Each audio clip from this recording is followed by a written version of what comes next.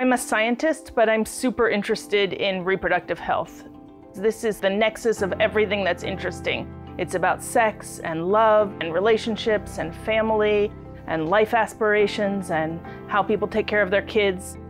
Being a scientist that studies this means that I'm contributing data to something that's generally understudied, and therefore there's a lot of potential to improve people's lives. I'm Greene Foster. I'm a demographer and reproductive health researcher.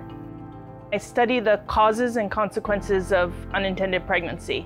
So that means both the lengths couples go to avert an unintended pregnancy and all of the subsequent consequences for their health and well-being and family. I'm most known for a study called the Turnaway Study. It was a collaborative effort that looked at people who all wanted an abortion. What was unique about the Turnaway Study really comes from the study design. By narrowing into two groups of people, some of whom were able to get a wanted abortion and some of whom were denied.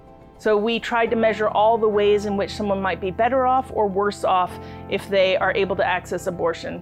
What we find is no long-term mental health differences between people who receive abortions and people who are denied. But we find very large differences in two other areas.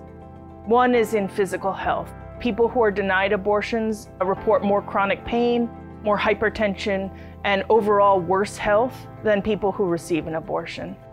We also find a whole bunch of socioeconomic and life course differences. Those who are denied an abortion end up poorer. People who knew that they were going to have a child that they weren't ready for were less likely to set aspirational plans for the future. We shouldn't be surprised that when they're able to make that decision for themselves, their outcomes are better. I think reproductive health is sometimes seen as a political topic, but it really needs to be seen as a just basic fundamental right. It's about how we plan our families, plan our lives, have healthy pregnancies, and good outcomes for parents and children.